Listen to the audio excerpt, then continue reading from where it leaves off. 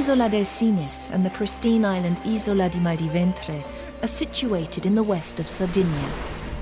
This marine-protected area is a perfect place for discovering the fascinating underwater world while snorkeling.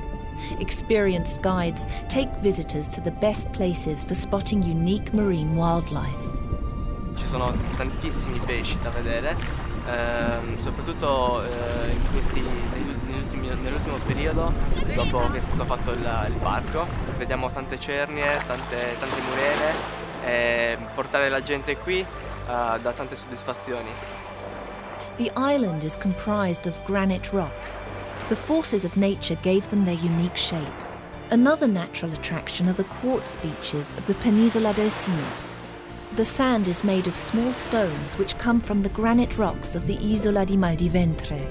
The ocean has washed them up over thousands of years. L'area marina adotta delle misure volte alla tutela e alla conservazione di questo bene naturale tanto importante che abbiamo, come ad esempio informazione e giornate di divulgazione volte appunto ad informare i fruitori delle nostre spiagge di quanto sia importante conservare questa sabbia. The proximity to the ocean motivated the Phoenicians to build the city of Taros. Due to its strategic importance, the city was later taken over by the Romans.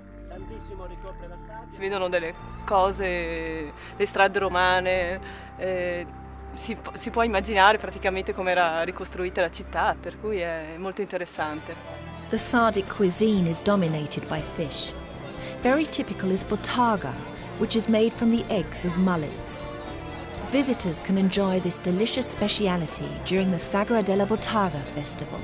La botarga può essere impiegata come antipasti, può essere impiegata esattamente come il caviale, quindi sui crostini, e poi viene impiegata nella cucina sarda per i condimenti dei primi piatti. The Penisola del Sinis Isola di Ventre is an ideal destination for enjoying the beauty of a unique marine world and a stunning coastline.